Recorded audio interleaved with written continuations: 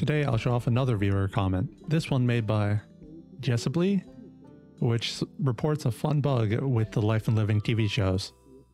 After a show has ended, you can quit out to the main menu, wait about 10 seconds, load back in, and quit out again. Wait another 10 seconds and then load in for the final time.